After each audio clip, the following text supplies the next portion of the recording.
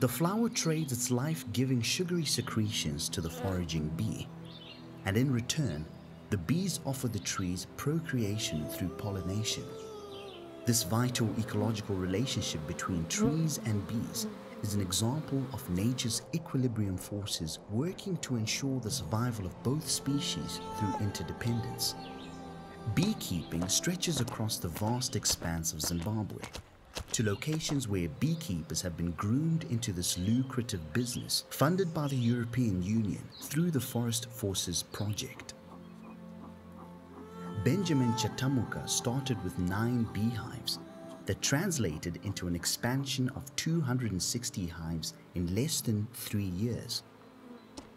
He attributes this rapid growth to the market linkages initiatives and marketing training rendered by the Forest Forces project. For 10 years, I had 9 hives. I didn't know this is a rewarding business. The project came here in 2014 and started developing our knowledge in the beekeeping business and the existing honey markets. They also linked us with markets for us to sell our honey. Honey processing and grading education was also key in increasing produce value for Benjamin. From the beekeeping proceeds, Benjamin has managed to buy a motorbike, a much-needed investment for his business. He has also managed to generate enough savings from honey to venture into other businesses. The way in which this project has grown has enabled me to put some of my hives into estates.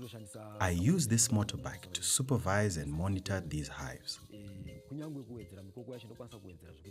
I can now increase the number of beehives to 1,000, and I'm currently planning on venturing into piggery and poultry through beekeeping.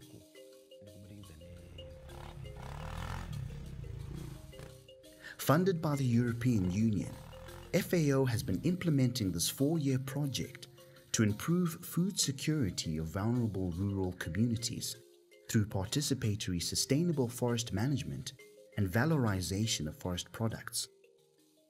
We have had the opportunity to visit some of the communities that have really made use of this project by producing a lot of honey. And you can see that the communities around these individuals have had very increased incomes. Sibongile Aflupane is one of the prominent female beekeepers and team leader of a beekeeping group in her ward. The project taught them the importance of record keeping. The records facilitate progress analysis, financial decision-making, long-term planning, and member rewards. This is another prudent business management practice introduced to the beekeepers through the Forest Forces project. We had a workshop on how to make these beehives. As the founding members of the Beekeeping Association, we saw it necessary to expand the project to other wards because we could not meet the demand. Beekeepers can therefore collectively bargain the produce price with buyers, regardless of how little one's contribution is. This season alone, we generated revenue of $800. Similar to Njovana's story of humble beginnings, Benjamin Chatamuka also realizes significant returns. For him, the plow and hoe have become a thing of the past, as he can manage easy pickings of up to $1,000 per harvest from a possible 3 harvests per annum.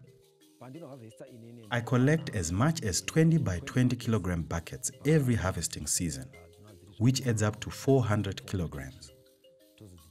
We sell this honey at $2.50 per kilogram. We are now encouraging other farmers to venture into this business because the returns are always guaranteed.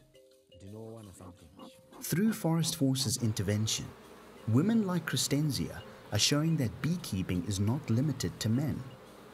In a period of less than 3 years, she has managed to generate savings that have enabled her to start 2 separate businesses from the beekeeping income. I am a proud owner of 56 beehives. Right now, I have 21 goats.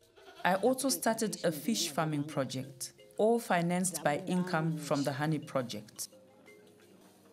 Apart from the sales of honey, beekeeping also offers unusual returns through byproducts such as propolis, candles, candle wax, floor polish, body lotion, as well as pollination services.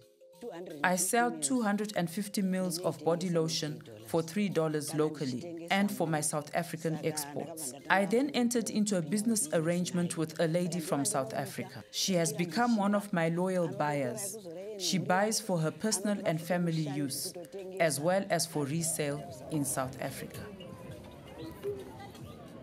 There is a buzz of activity at Lupane Growth Point, and honey is a bestseller at exhibitions. Mr. Njovana has sold 100 bottles to the tune of $300, and it's another good day in business. Many such exhibitions have been facilitated by the Forest Forces, the International Trade Fair being one of them. We have been supporting government also to create an environment in which communities have a voice in the management of the forest. In fact, our fire management program has been so successful that at least in one district in Lupane, there has been a reduction of about 50% in fires, which is significant.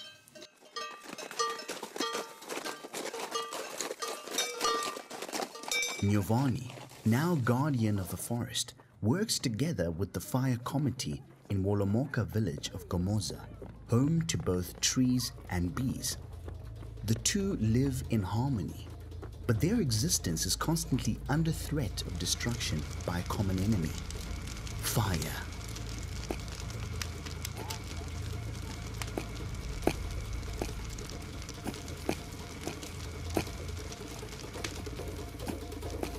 The bees live another day to forage in the forests, and in return, nature's intricate collaboration rewards the community with honey. The firefighting committee is doing a good job in preserving our trees. The trees provide flowers for the bees. We have also reduced wildfires compared to last year.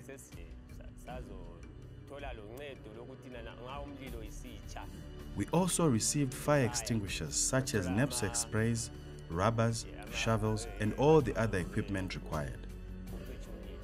Because honey is so important for these communities, they're now also conserving the forests. So they're not cutting the trees to the extent that they used to, and in addition, they're actually planting more trees.